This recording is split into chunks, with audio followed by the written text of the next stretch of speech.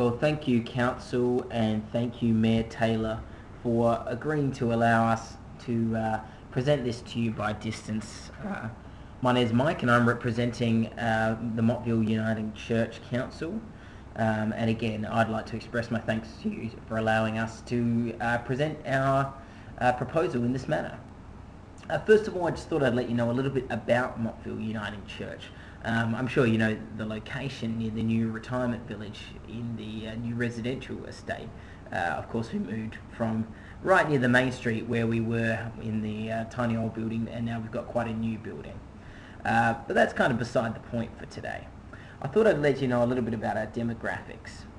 We've got an age range of mostly 60 to 80-year-olds. A lot of Motville Uniting Church is filled with retirees who have made a fairly good income for themselves and have elected to move into the bush with a desire to sort of get back closer to nature. And of course, Motville does have the advantage of only being 20 minutes from some beautiful beaches as well.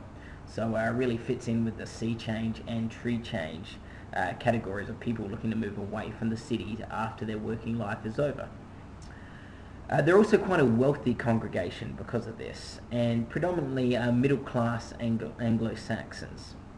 Although we do have a few people who have immigrated in from Italy, South Africa, Great Britain, France, and various other nations in Europe, and very few in the Middle East as well. We do have a few younger families in Motville Uniting Church. They're mostly new arrivals to the area, attracted by the tourism trade and the service trade that can be done there. A couple of them are taking up farming. There are quite a lot of dairy and wool farms around the Motville area, as you'd know, and some of these families are involved in those. The church has been growing slightly through new retirees and through transplants from the city. But of course, we've also been decreasing slightly because of natural death. When the age range is 60 to 80-year-old, you do get quite a few funerals.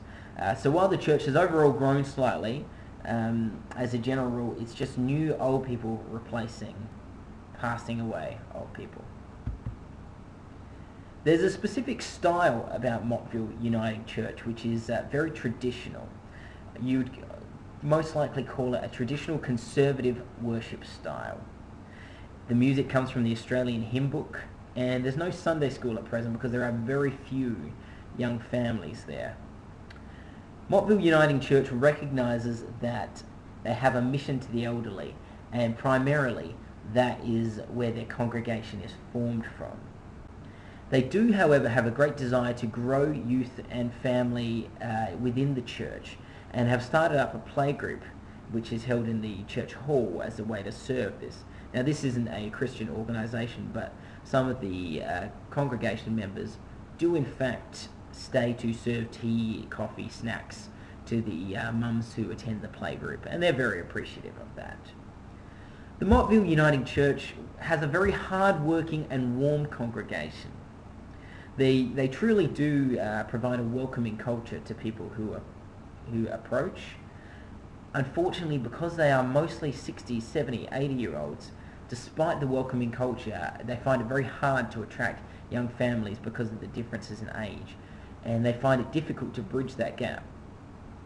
They're resistant to change in their styles of worship and the way they do their church, but they have plenty of discretionary time with which to serve both the church and the different forms of mission that Motville Uniting Church seeks to have.